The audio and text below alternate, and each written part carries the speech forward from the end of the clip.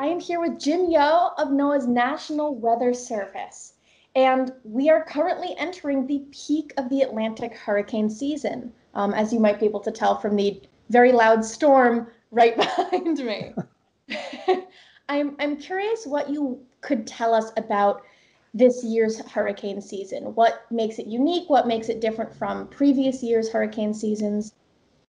Sure. Well, we were predicting an above average hurricane season in terms of the number of named storms.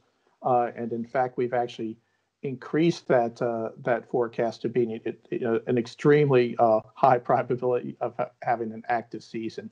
And the reason for that is the background conditions are really ripe for forming tropical storms and hurricanes. Those factors include having a really strong East African monsoon, above average water temperatures in the equatorial Atlantic, the Caribbean Sea, and the Gulf of Mexico, and relatively low wind shear. By wind shear, I mean, the wind is going in two different directions at different heights. That kind of suppresses the tendency to make a hurricane grow vertically. But we don't have much shear, so the stage is really set for having a lot of hurricanes form this year. Definitely.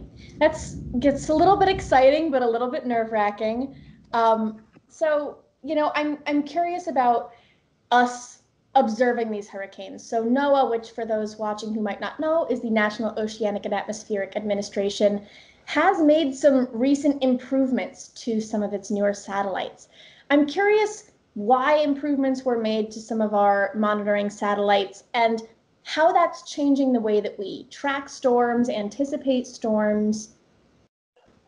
Yeah, well, our satellites give us that large scale view and right down to the smaller scale view of the conditions that in which hurricanes form. And we've made a number of improvements over the years. These were all made in 1 year, but they're all kind of coming to bear now. So we have enhanced imagers at just much higher resolution. I mean, think about our digital cameras and how much better they are, the sharper pictures we get today versus 20 years ago. So we see more details of storms. We can see better where the central low for a hurricane is. And that's one of the first pieces of data that goes into the forecast prediction for how a hurricane is going to track. We also use satellites to measure, a variety of satellites actually, to measure the sea surface temperature. And like I say, it's that hot water in the ocean that kind of fuels hurricanes.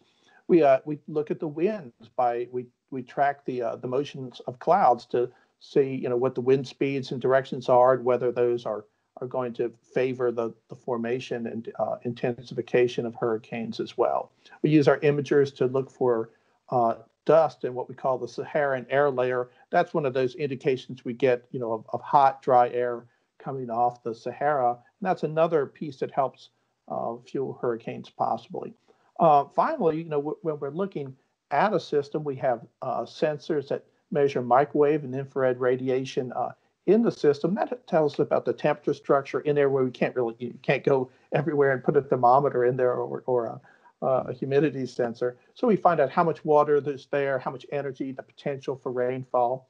And then one of the newest things we have is the global lightning mapper that measures lightning, and that tells us where there's severe storms going on inside that hurricane environment, which is important because that can be linked to whether or not, or to the likelihood of having intensification of that system. So we use all those things together, both for our short-term forecast and in those longer-term predictions.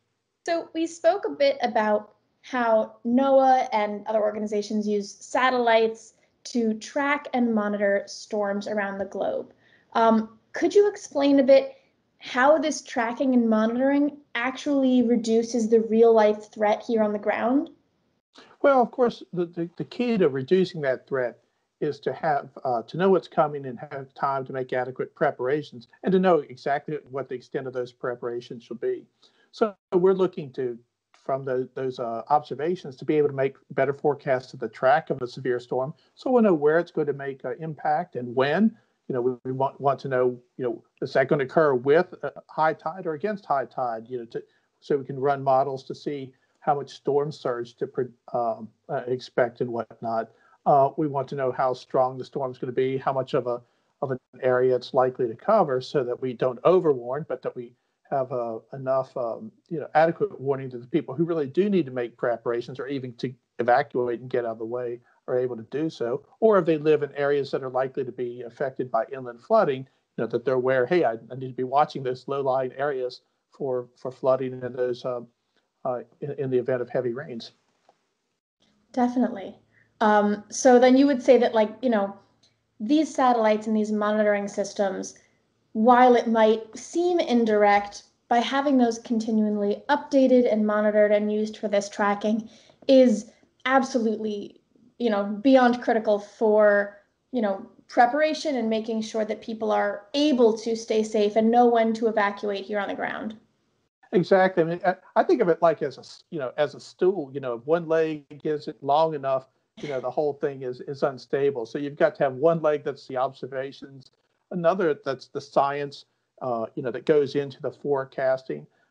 Another piece of that then is the computers that run all of this. If you had all these data, but we didn't have computers to run the forecast, we'd have a problem as well. And then finally, the last part is that, that part of the news media and the local and state authorities and FEMA that make warnings and preparations. All those things have to work together in order to make that go.